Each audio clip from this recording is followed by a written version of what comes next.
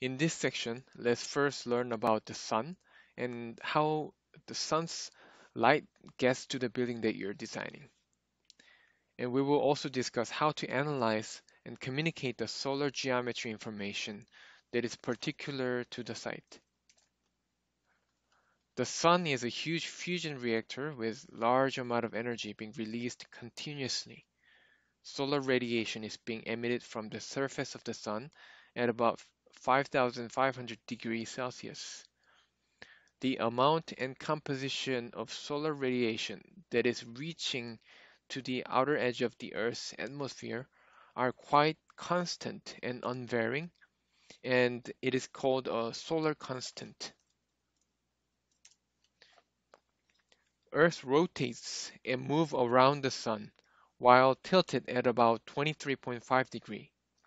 Because of this tilt, the northern hemisphere faces the sun in June and southern hemisphere faces the sun in December. The vertical angle at which the sun's rays strike the earth is called the altitude angle, and it is a function of the latitude, time of the year, and time of the day.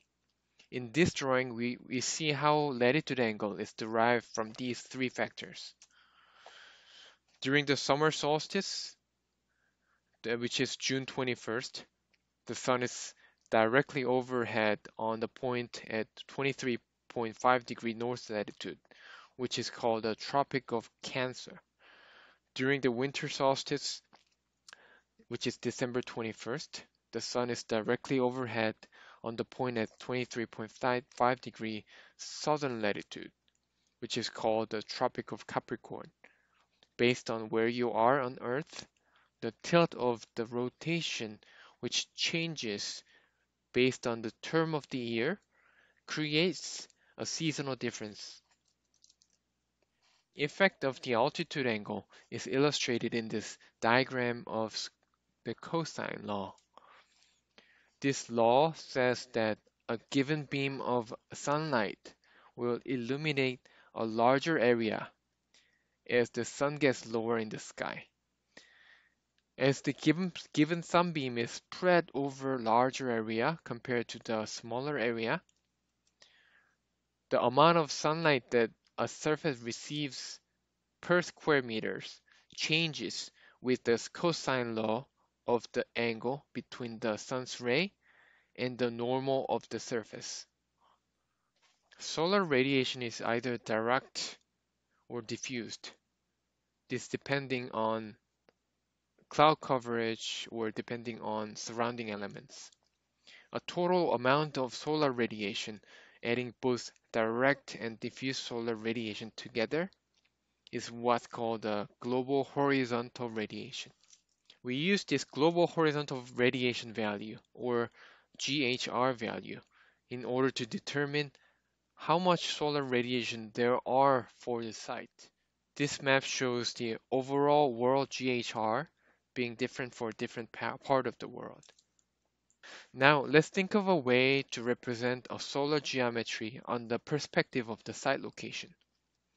When you are standing at your site, where is the sun? And how do you describe it?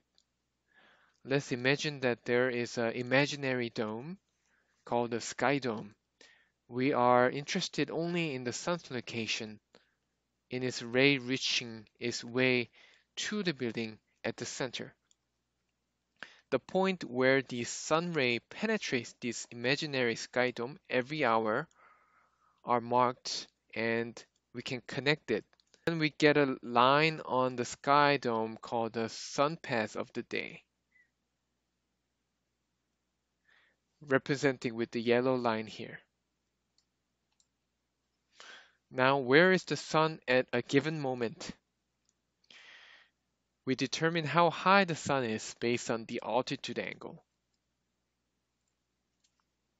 And the azimuth is the angular distance between the sun's projection onto the horizon, measured from the line pointing due south.